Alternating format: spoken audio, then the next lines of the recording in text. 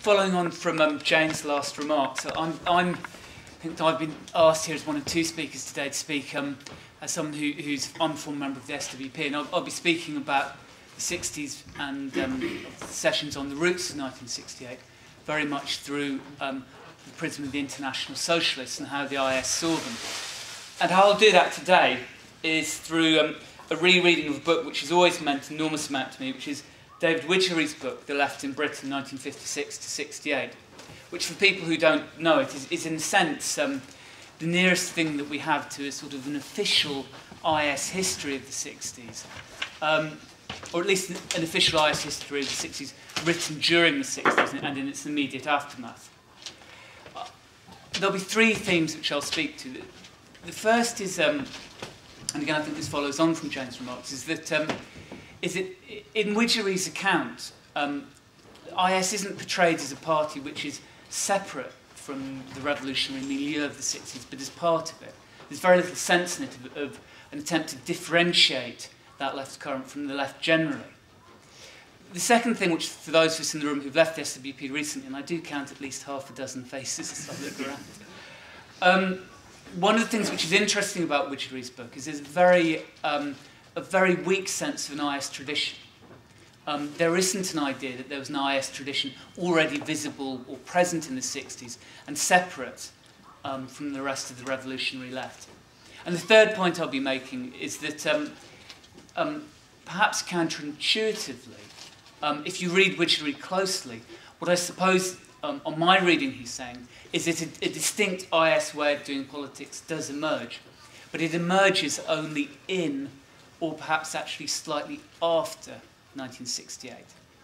So, and obviously, of course, while all my comments are going to be addressed overwhelmingly to IS, I hope they do shed light on the activities of other groups on the left which faced the same challenges at the time. Now, developing the point of the notion of a revolutionary milieu. First published by Penguin in 1976, The Left in Britain is a collection of around 55 pamphlets, speeches, articles, newsletters, and so on.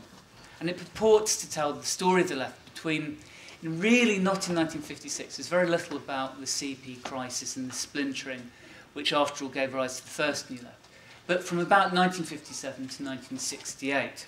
So it's telling, through participants' own words, the story of the 60s, with really a very light editorialising.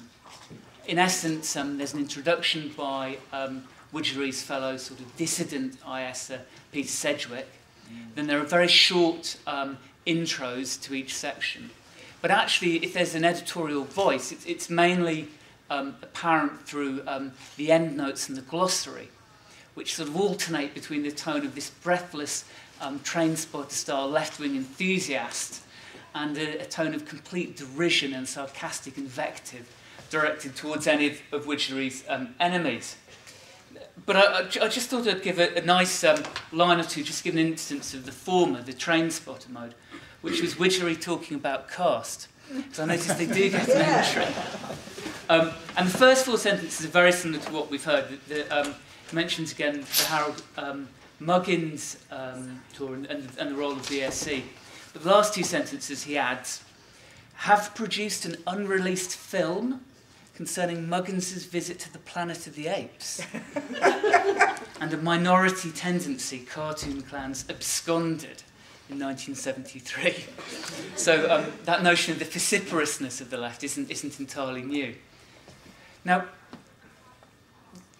when Widgery wrote the book, in a sense he had a choice. He could have written it solely or primarily as a story of IS's journey through the 1960s.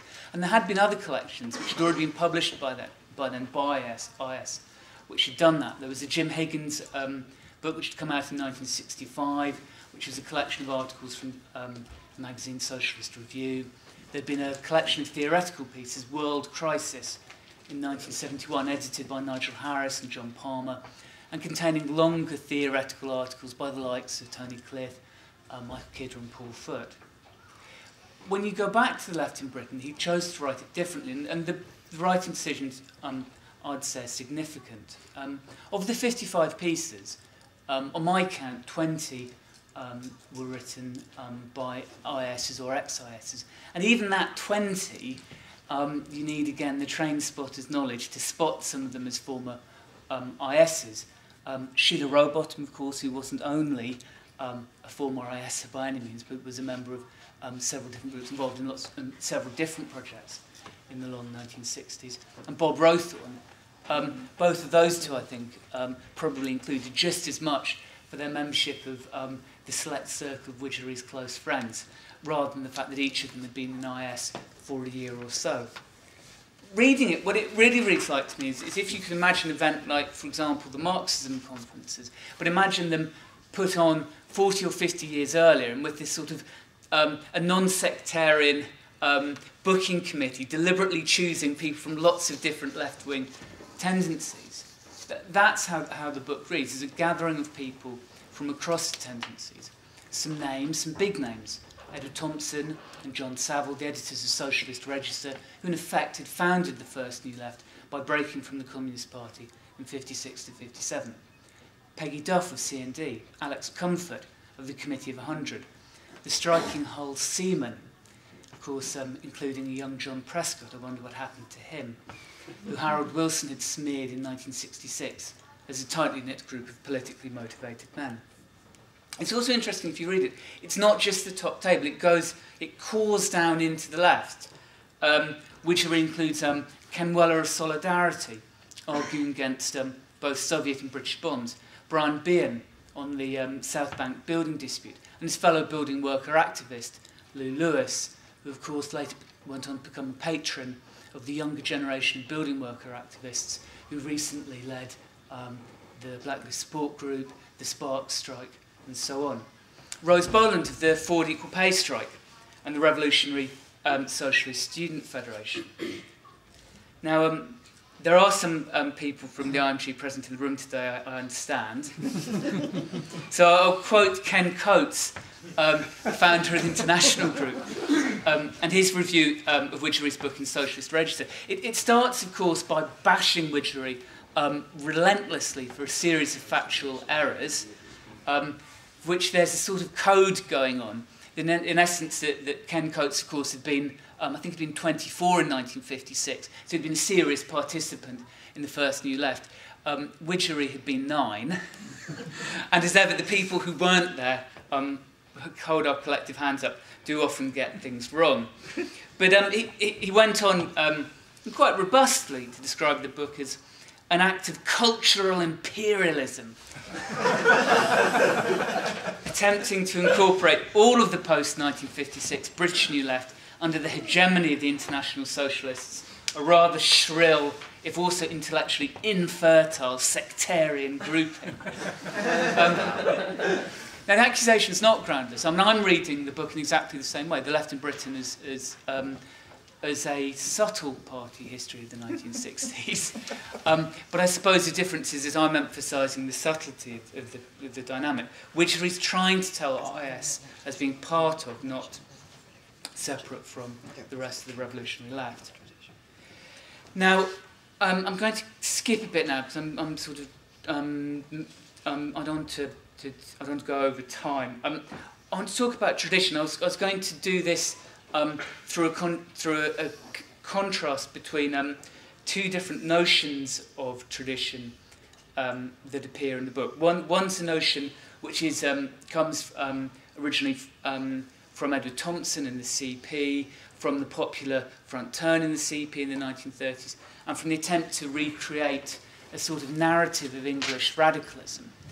You can find Widgery selectively does quote from that both as a description of tradition and from its own traditionalising. So for example, the book, it opens with 3 quotations. One is the famous William Morris quotation about men and women set off to make the history.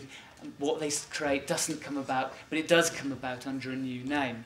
I'm not going to go through Thompson, I don't think I have time to it, but if you just have that as a sort of vestigial counterpart to what I'll now say about the notion of IS tradition, which appears in the book, which it does immediately after quoting Thompson on tradition, which he then goes extracts of the text of a speech by Tony Cliff on revolutionary traditions.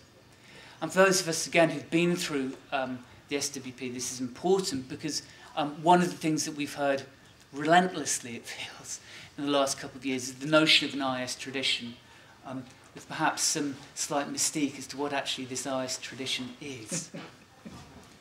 What's really interesting when you see Widgery quoting Cliff is that this Cliff speech, which was the original formulation of the notion of IS tradition, bends the stick, as of course Cliff was wont to, but it bends it against the idea of traditionalising, or against the idea of merely looking backwards into the past for a sense of tradition in which to root yourself. And this is a speech, but I'm not going to do the Palestinian accent. This is Cliff. Those that simply speak in the name of tradition are bloody useless. Because what really happened like the German Social Democrats in 1914. They quoted Marx and Engels from 1848. Marx and Engels said in 1848, yes, we in Germany should carry the battle against Tsarist Russia. And the Social Democrats got up in 1914 and they said, as Marx and Engels said, we have to carry the battle against Tsarist Russia. And that's why they supported the war in 1914. In other words, the danger of tradition is the danger of death. And then Cliff followed this up with another passage which is again in Widgery's book, with this insistence there was barely any such thing as an IS tradition separable from the rest of the left. The IS group's tradition is a very simple one. In reality, we've changed all the time, and thank heaven for that. Our basic ideas are taken really from an old revolutionary tradition. And again, those of us who've been in SWP recently can attest to the different universe into which its recruits are now schooled.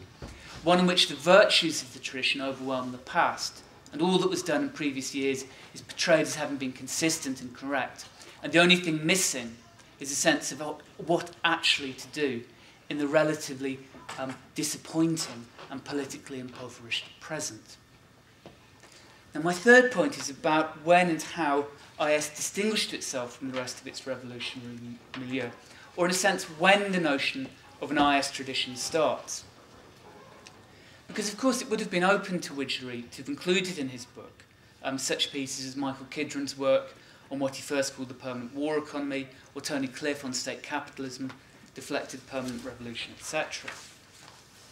One reason I think that Widgery didn't do this was his intimation that what was about to matter to IS in 1968 and onwards wasn't these theories which had been formulated in the period when IS had been very small, and when the theories had had amongst their functions a role in marking IS out and its predecessor out as being different from other left competitors, in a sense protecting a small group from the hostile world around them.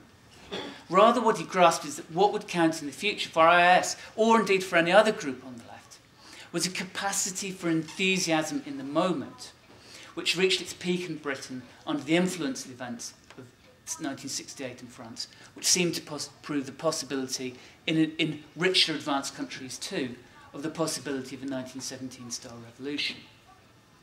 Dave Kellaway of Socialist Resistance captured this spirit in a recent article, not in the sense just about IS, but he refers to IS and the SWP. He says, whether because of or in spite of such theories as state capitalism, permanent arms economy, etc., the fact is that IS-SWP related to the working class more effectively than the old international Marxist group. It was less intellectual and developed a press with a real impact. The brochures on incomes policy in the 70s sold tens of thousands and helped the SWP build a base among the shop stewards movement. And then Kellaway also credits work done in the Anti-Nazi League and Stop the War. Now, insofar as Widgery's book provides historical analysis of the period from 56 to 68, it's that in 1956, the left's opportunities have been limited to the accumulation of minorities.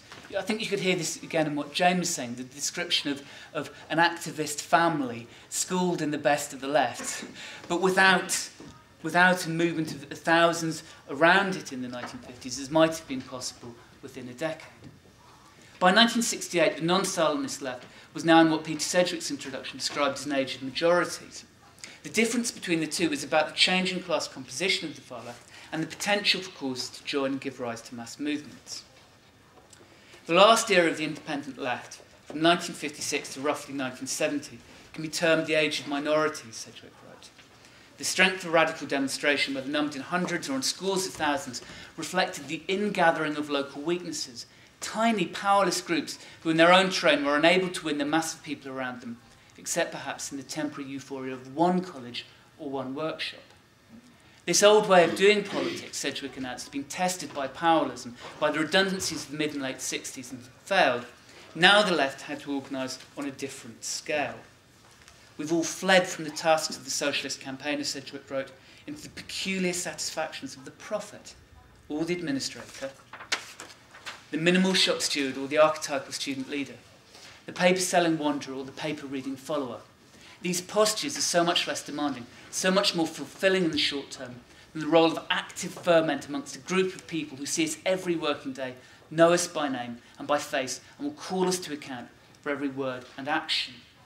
The socialist must join the workers' movement as a trade unionist in his own right, with card rulebook and box of anti-management tricks, undergoing the same problems of skill and morale and leadership as those he's addressing. His politics must be open, not regurgitated by the yard.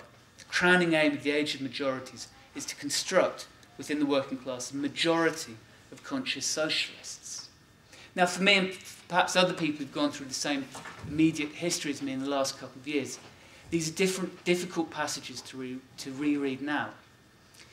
They're difficult because of our knowledge of how IS and SWP was going to end up as a party which misused the activist imperative to deflect attention from the mistakes of its leadership, which used that sense of the urgency and excitement, which misused it. And indeed, Sedgwick would be, I suppose, like the canary who goes down in the pit, and the first person to notice that process of the suffocation of an overused hyperactivity, leaving IS just 2 years later in 1978, which his book was, of course, published in 1976. Sedgwick left in 1978 when IS changed its name to the SWP. But that history acknowledged the transition Sedgwick was speaking for were ones which were as much needed then as they are now. At some point, the left will need to make those shifts, as it did 35 years ago, from the purely national perspective to local plans to give that perspective meaning, from the politics of radicalism to the politics of class, and from a way of doing politics appropriate to a time of defeats to one capable of a time of victories.